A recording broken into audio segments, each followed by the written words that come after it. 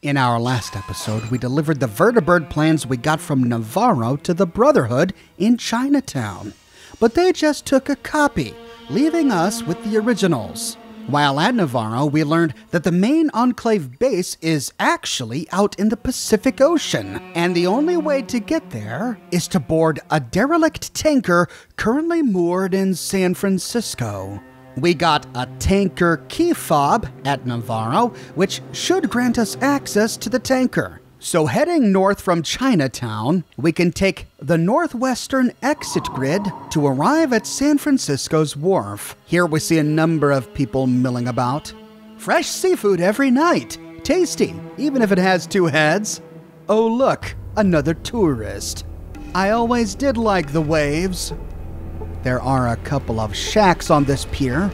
I love living on the beach, they say. Do you like our homes? I bet the kids love it here. We don't find anything in their shacks. Taking a staircase down from the pier, we can explore the beach itself. We find vagrants by a campfire, kids playing by the water. There's a big dead smelly fish on the beach. Where's my mommy? I don't like this place. Well, I guess the parents were wrong. The kids don't like it much here. Heading back to the pier, we can walk past some caravanners and take the first left. We pass by a number of toxic waste barrels sitting here. Sun, fresh air, and seafood. What more could anyone want but a bath? The locals don't have much more to say, so when ready, we can head up a ramp to enter the tanker. Inside, we find the vagrants we've heard so much about.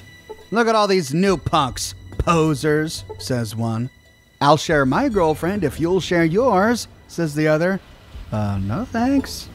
There's a room to the right. Looks like a bedroom, but the containers are all empty. Heading north, we see a few people standing outside a door, talking to the man in the green shirt.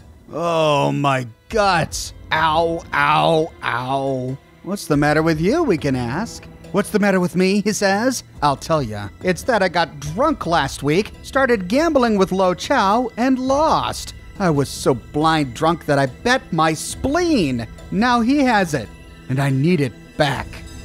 You sold your spleen? Yeah, I sold it. I was drunk. Plus, I think Lo Chow slipped some jet into my drink. I need my spleen back because I'm getting infections now. Well, we can say hell. I'll take a look for it. I really appreciate this, he says. Go talk to Lo Chow, the merchant, and tell him I need my spleen back. I'll be back, we can say. We'll tackle that in a minute. First, we can open this door to see who's inside. The man belches loudly. What do you want, he says. We can belch back. But he summons another throaty burp. We can belch louder. He spits forth a horrific belch that defies the very heavens in its volume and depth.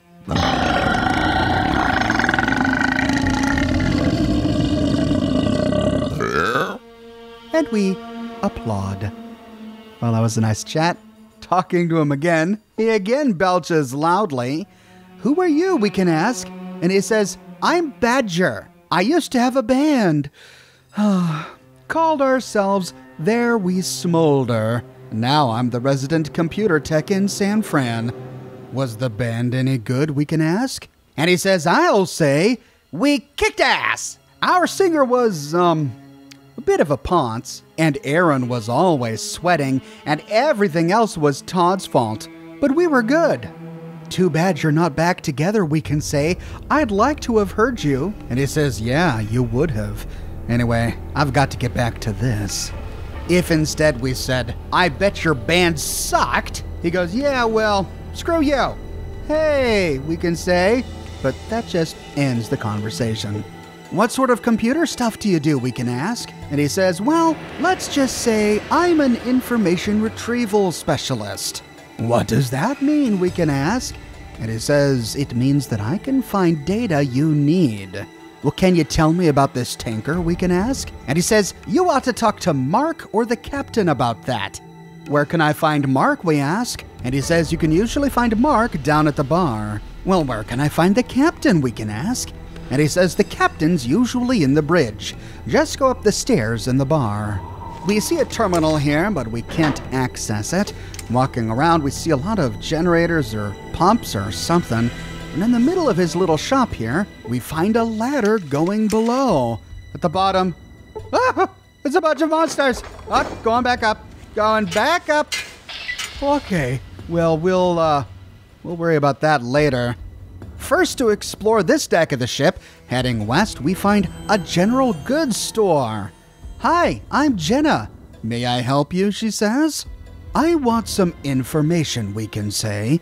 And she says, I've learned that the less you know, the longer you live. I have no other information for you. So, would you like to see my goods?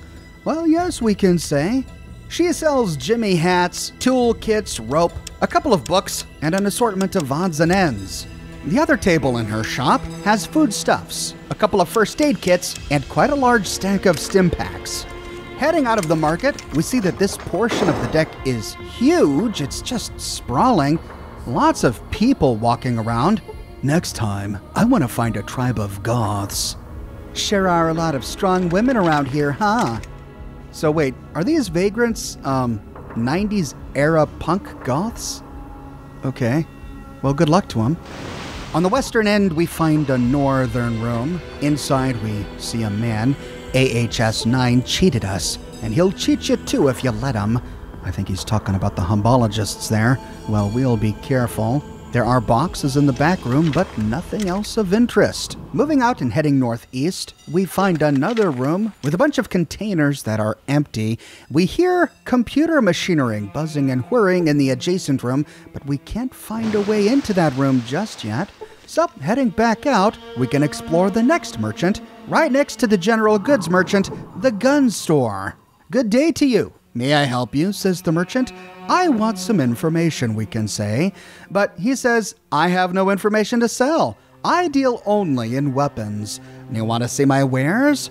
Yes, we can say. Despite being a guns merchant, his inventory is mostly aid. Foodstuffs, chems, a few tools. The only weapon he had when I arrived was a mega power fist. With the middle and western side of the ship explored, we can move to the eastern side. Here we find the ship's lounge. A couple of empty tables and empty boxes. Moving north, we find a stage.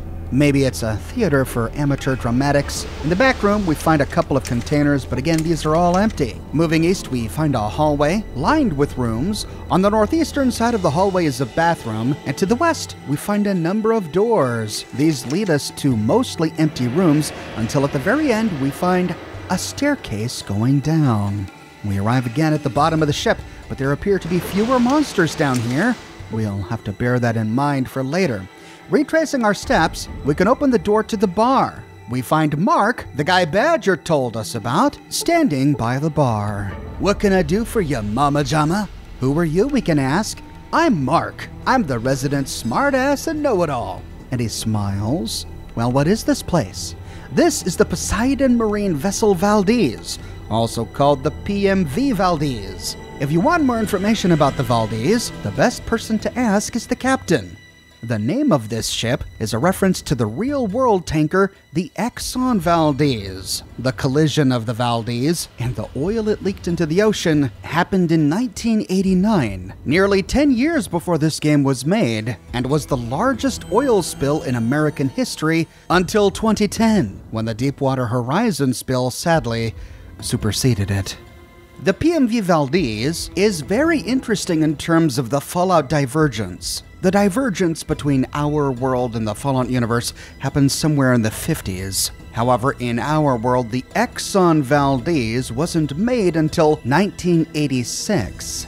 The Valdez was named after the Alaskan town of Valdez, and that's because there's an Alaskan pipeline terminal in Valdez, where tankers would go to fill up with oil. We already know from Fallout lore that fossil fuels around the globe had already been exhausted, save for one cache, which America obtained. To find a tanker in this universe named the Valdez leads us to believe that oil at one time flowed through an Alaskan pipeline, necessitating a tanker named after a town wherein lies an Alaskan pipeline terminal to ship oil from Alaska to the lower 48. So it looks like Poseidon Energy is the Fallout universe's Exxon, or ExxonMobil, as it's called now. The question now is, what is the Valdez doing in San Francisco? After all, by the time the bombs dropped, the Alaskan pipeline had all dried up. Perhaps we'll find out in a bit. You mentioned the captain, we can say. Who's that? And he says the captain is a tough-ass old military guy. He sits upstairs there and checks the place out. He's got some thorough knowledge about this ship. So who's in charge, we can ask? And Mark says, in charge? No one's in charge of us. Well, where do y'all come from, we can ask? Oh, all over the wasteland, he says. We'd heard things about San Francisco passed down from our elders. Some of us have ancestors who used to live here before the Great War. You want to hear more? Yeah, we can say. We are a band of musicians, tech heads, geeks, and artists. We thought we'd come back to someplace famous for artistic and personal freedoms. I came here to spawn. He came here to spawn? Ugh, gross. Looks like somebody's been listening to too much Scott McKenzie.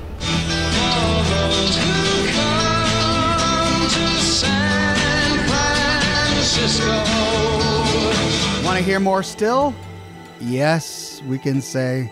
Well, when we got here, we figured we'd camp out here until we either figured out how to get this tanker moving again, or until we thought of something else. Have you figured out how to move the tanker, we can ask? And he says, I think the captain figured out how to do it, but we need several elements first. We've basically given up on taking it for ourselves, to tell the truth. We've got other plans now. What are they, we can ask? You want to know what our plans are, he says? We're going to keep moving around until we can find a place that hasn't been screwed over by human greed, and then we're going to try to set up a better society. Do you know how you're going to do that, we can ask? And he says, well, we're hoping we can avoid making society's mistakes. Hell, things can't get much worse. Tell me about the Hubologists, we can ask. And he says they're crazy. Don't trust them unless you're mentally feeble or like being screwed over. They're interested only in your money and your soul, and there's a good chance they'll destroy the one to get at the other. I've seen it happen too many times. Well, we could say, tell me about the She. They're a good sort, he says, as far as they go. They're a little untrusting of outsiders, but then that's not always such a bad attitude to take in these times. They've got some weird customs and they talk funny, but they're all right. That's it, Mark. Goodbye, we can say. We can try to talk to the bartender, but he says, I'm closed. Go away. No matter what time of day I came to talk to this guy, he was always closed. This is due to a scripting error. The condition for the bar to be closed is mistakenly always set to true. Moving to the southeastern end of the bar, we find a staircase leading upstairs. Here we find the bridge, and standing next to a computer is presumably the captain. But when we talk to him, he says, what the hell do you want? I don't speak to anyone unless they're friends or good people. Do something for one of my buddies and then come talk to me. Oh, so we gotta help out one of his friends before we can talk to the captain. However, we can access the computer terminal right next to him. Welcome to PoseidoNet. This terminal is limited to transmission between one tanker, PMV Valdez, and the docking rig. Command? We can check status. Fuel tanks empty, cargo hold empty, navigation computer non-functional, mooring lines attached. Because of this, if we go back and try to go, error, fuel tanks empty. Oh, so we got quite a list of things to do before we can get this sucker running. The captain's bedroom is empty, so now looks like we need to go downstairs and help out one of the captain's friends.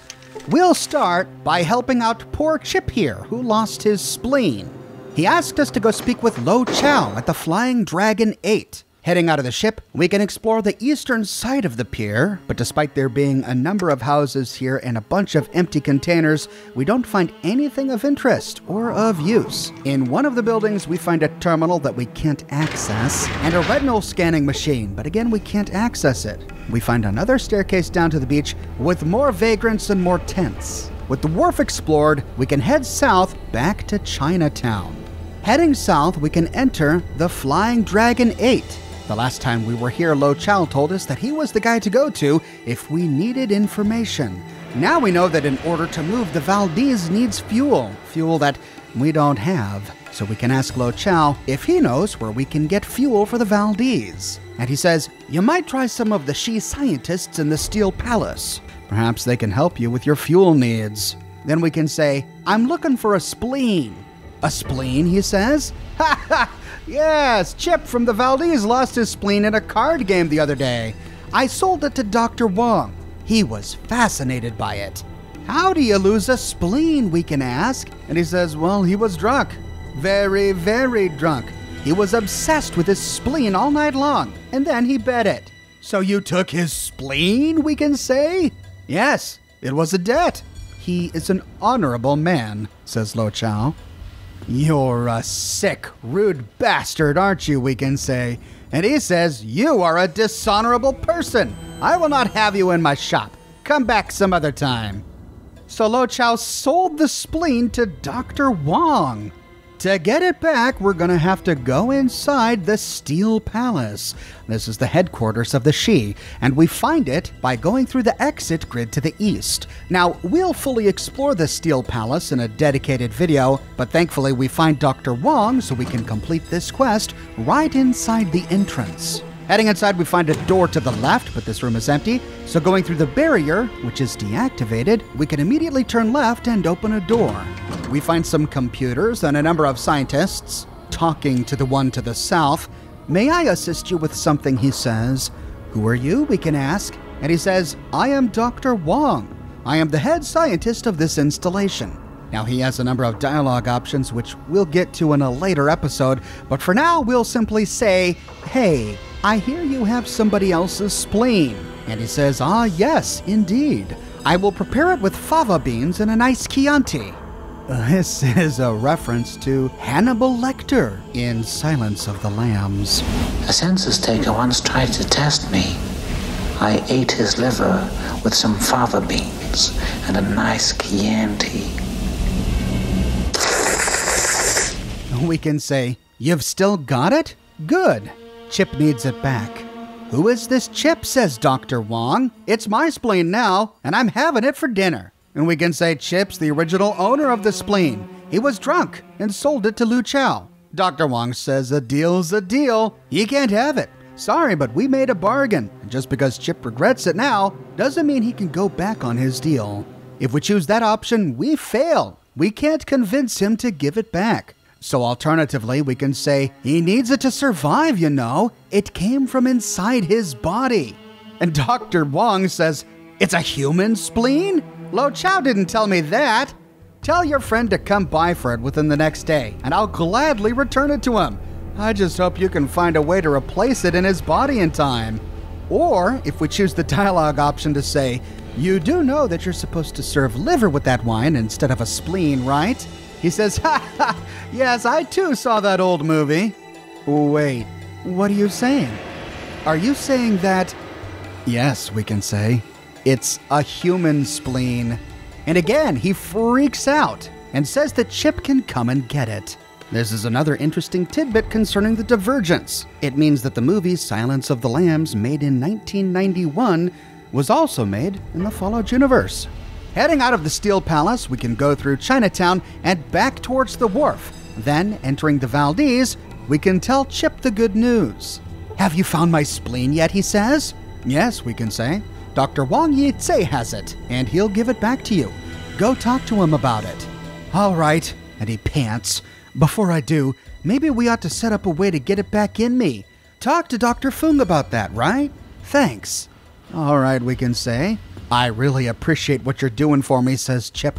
I won't forget it. No problem, we can say. We remember Dr. Fung. We met him in Chinatown.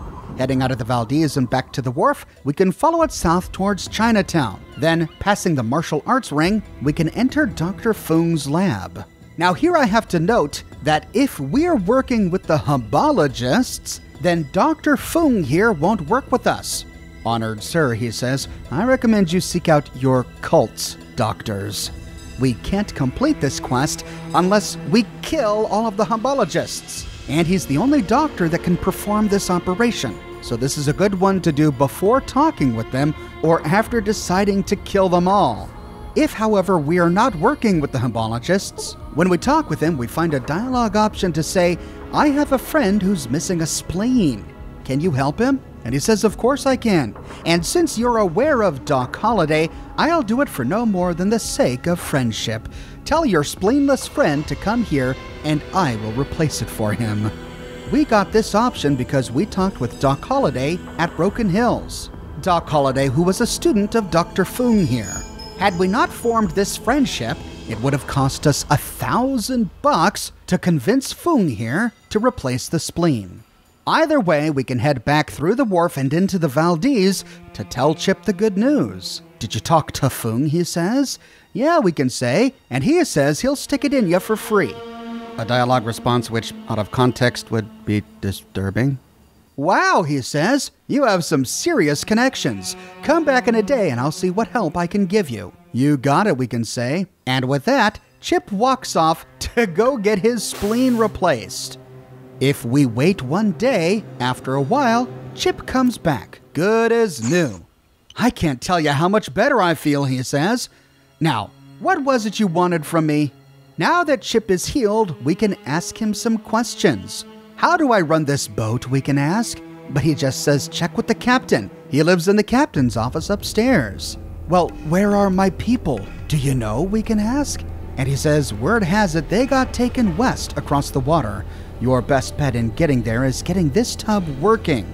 So somehow Chip knows that the Enclave kidnapped our tribespeople. Hey, I need some computer work done, we can say. Computer work? But if you can't get it from the She or the Hubologists, you'll want to talk to Badger. He's a whiz. And that's all Chip can talk with us about. Now that we've helped Chip, the captain will talk with us. But there is another way to get the captain to talk with us, and that is to help Badger. Heading back into Badger's room, after learning that we need to get fuel for this tanker, we find a new option to say, I'm looking for some fuel. And Badger says the She have all the fuel around here. I could take a gander at their mainframe for you. Can you, we can ask? And he says, yeah, but it'll cost you. What's your price, we can say? You gotta do me a favor first, says Badger. My girlfriend got herself lost in the tanker. Find her for me, and I'll do it. You got it, we can say. See ya. Now, we explored all over this tanker, and we didn't find a missing girlfriend. But then again, we didn't explore the bottom level. Heading to that back staircase we found, we can take it downstairs. But instead of finding it empty, we immediately get attacked by aliens. What are aliens doing in the bowels of a tanker? At this level, they're not too difficult, but the sounds of our battle attract a bunch of centaurs and floaters. We have to dispatch them as well.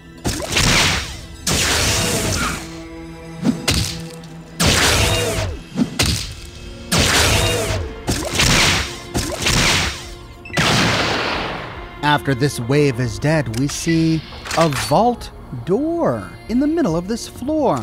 Well, it's not really a vault door, but it's the door mechanism. This must have been destined for the vault under construction that we found only if we bought the location from Merck at NCR. This must have been en route to Vault Tech when the bombs dropped. So does that mean the Valdez, an oil tanker, had been converted into a cargo ship?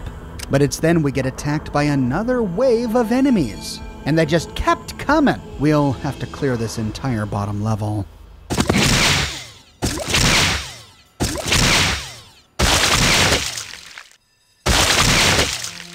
With the enemies dead, we can head back to the vault door as a point of reference and then start exploring. In the northwestern corner, we find a bunch of boxes, but we can't peer inside any of them. Moving south, we find a skeleton on the ground, and it's wearing a yellow and blue jumpsuit. Could that be a dead vault dweller? If so, how did he get here? There are some bunk beds to the south, a Vagrants camp to the west, and in the middle of this floor, we find a locked door. Just outside of it, we find a switch. We see a keyless entry system. A sign reads, "Use tanker fob here." Oh, so this is how we activate the ship. Thankfully, we have one already. Using the tanker fob that we found at Navarro, we can activate the switch and open the door. Inside, we find a ladder leading upstairs. We arrive back on the main level in a small square room, but here we find a narrow hallway that leads us to a computer room. This is the room we heard while we were exploring earlier. Accessing the terminal, Beep. Terminal malfunctioning. Require navcomp installation. Beep. Well, it just so happens we have the navcomp chip. Remember, we found the navcomp chip while exploring Vault 13. It was inside a locked locker on the 3rd level, the same locker room where we found the GEC. After using it on the terminal, we can access it again, navigational computer online. So, 2 down, 1 to go. All we need now to get this bucket of bolts moving is some tanker fuel. By the way, I have to mention here that since this hallway is single file, it's really annoying coming in here with companions. Probably best to make them wait outside. Otherwise, we have to push them back hex by hex. Super annoying. But we still have to find Badger's girlfriend. So heading back downstairs, we can explore the western part of this lower floor. We see barrels and mattresses, some terminals we can't interact with, and a bunch of pipes. Nothing else. So moving east, we find a bunch of blue boxes in the middle of this floor that we can't open up, and next to them, a ladder. This leads up to Badger's room. It's the ladder we came down at the beginning of the episode. Heading back downstairs and moving east, we find the wall, completely barren, nothing on this side until we move north. And here, amongst some boxes, barrels, and bones, we find a woman. Aye! Help me, she says. Please, they're gonna kill me. Stop them. Aye! We can't have a conversation with her, but simply by standing next to her, she joins our party as a temporary companion. Now all we gotta do is head back to Badger. There are a couple of computers and generators in a room next to the staircase, but we can't access them or activate them. So the fastest way back to Badger is to take that ladder in the middle of the ship. This puts us right into his room. Once inside, we can talk with him. Thank you, thank you, thank you, he says. I can't thank you enough for saving her. So now what do you want? Now when we ask him if he can get the tanker fuel from the she, he says, I think I like you enough that I can do it for you now. Who do you want me to visit? Now, we've already learned that the she have the fuel. So if we choose the hybologists here, he says, like stealing candy from a baby. They'll never find me. What do you want from them? Our only option is to say never mind because they don't have fuel at this moment. Now, we will have the opportunity to make decisions later that gives them the fuel, in which case working with Badger here is one of the only ways to get it back. So instead, we'll ask him to get the fuel from the she. I can get them, he says. They're pretty protective of their info, and they've got some serious ice protecting their machines. Are you sure you want me to go after them? We have an opportunity to back out now, or we can say, yes, I need what they have. All right, he says, but crap might hit the fan. This is our last opportunity to back out, but if we really want him to steal the fuel from the she, we can say, can you transfer the fuel from their reserves to the tanker? And he says, all right, check back with me in a day or so, and I'll let you know. Thanks, we can say, and coming by a day later, he says, okay, I got into the she computers. I don't know if I made it out undetected. I guess now the best thing to do is hide. You want anything else? Did you get what I needed, we can ask? And he says, yeah, I got the fuel. Thanks a lot, we can say. See ya. Now we have everything we need to head to the Enclave base. But if we choose this option, many days later, the she arrive inside the tanker looking for Badger. What the hell do you want, says Badger. Badger of the punks, I presume, says one she. You have disgraced our emperor for the last time, says the other. Dude, says Badger, lighten up. I just wanted some candy. The she assassinate Badger. Now I'll never hear his band play, say the Vagrants. I am so full of hate right now. Who would have killed him? Who'd want to kill Badger? They're so upset that now they'll never hear There We Smolder. So if we choose this method, Badger dies. Now perhaps that's an acceptable sacrifice after all. We're trying to save an entire tribe, but there are ways to do this without Badger dying. So reloading a save, instead of asking Badger to steal the fuel, we're gonna find another way. Talking with Badger's girlfriend, we can try to find out how exactly she got lost. You saved my life, she says. I'll answer any questions you have. What were you doing down there, we can ask. And she says, it's kind of stupid, really. I was just exploring because Badger was on the computer, and I went downstairs and got lost, and the next thing you know, I'm surrounded by monsters. Good thing you came along." "Yes, it is," we can say. "Did you find anything interesting?" And she says, "I found the room I was in. I also found a room that looked like a fueling area. I didn't get much farther because of the monsters." "Where are you from?" we can ask. And she says, "I'm from a place south of the Boneyard and south of the Globe. We are not too far from the sea. I used to be a nanny, but then the kids mutated into monsters." "Okay, how'd you meet Badger?" we can ask. "He came down south and went to a club I used to go to," she says. "So when things fell apart for me, I thought this would be the best place to go." And that's all she has to say on the matter. Well, now that we've helped both Chip and Badger, the captain will talk to us. So heading back upstairs, we can finally talk with him. "I heard what you did for my men," he says. "Thanks. What can I help you with?" "Why do they call you the captain?" And he says, "I used to serve with the Enclave. Then I realized it wasn't the USA I was fighting for. It was for the rich old bastards who didn't want to give up their power. I deserted, and now I live here with more honest people." "Honest people, we can say, these guys?" "Yes," he says. "With these people, you know exactly where you stand. They don't play games. The Enclave was like a pack of hyenas. They'd turn on you in a second." "How did you hook up with them?" we can ask. "Easily enough," he says. "I just left the Navarro base one day and headed down here. I figured it was the last place anyone would look. Besides, I'm not important enough for the Enclave to look for me. I'm just a loose end." "What exactly is the Enclave?" we can ask. And he says, "The Enclave is the remnants of old times.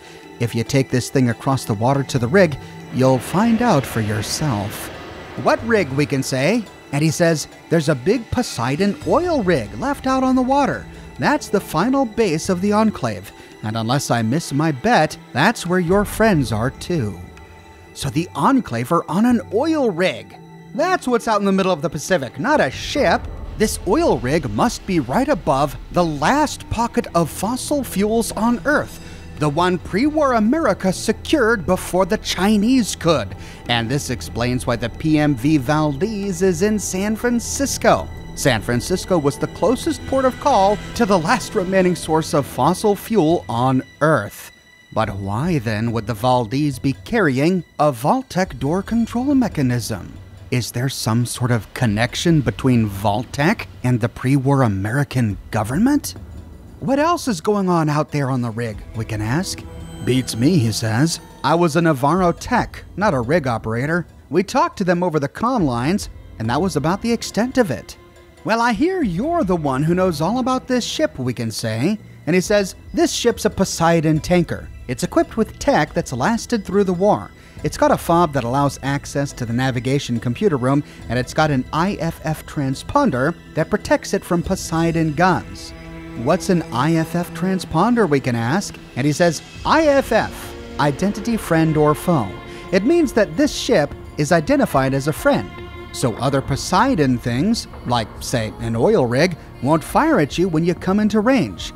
Oh, and a fob is some sort of Enclave technology that lets you enter a door electronically. You'd probably find one of them at one of their bases or some such place." "How do you get this thing to go?" we can ask.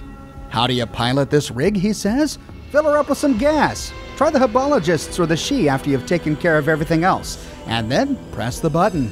The computer will take care of the rest. If it's still working, it'll sail right out to the oil rig, and they won't fire at you because you've got the IFF transponder.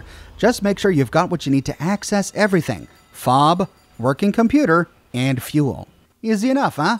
"Yeah," we can say. "Bye." "Oh yeah," he says, "you gotta get the navigation computer working as well. I bet you'll find parts for it in one of those old vaults." "Thanks," we can say. "Goodbye." Well, we've already installed the Navcom chip, and we've got the fob. Now we just need to get fuel, and it looks like we need to get it from the She. Or maybe from the Hubologists. In order to get this fuel while sparing poor Badger's life, we'll explore one of those two options in my next episode. I publish new Fallout videos each and every week on my channel, So if you don't want to miss that episode, be sure to subscribe and to click that bell notification button. If you have and you feel like you're still missing out on YouTube notifications, consider following me on Twitter at Oxhorn. I update Twitter manually with every new piece of content that I publish. I've got a brand new shirt in the shop. Enclave. Declare your undying support for the remnants of America's government with this brand new shirt. This design comes on shirts in a variety of men's, women's, and children's sizes and in a wide array of colors. You can find it on other products as well, like smartphone cases, posters, mugs, stickers, prints, etc. So if interested, you can find a link to my shop in the description below, or you can click here. If you like what I do and you want to support me in a more personal way, consider becoming a patron on Patreon or a member here on YouTube. But more than anything, I'm just so glad you're here watching this video with me today. Thank you so much for watching, and I'll see you soon with more brand new videos.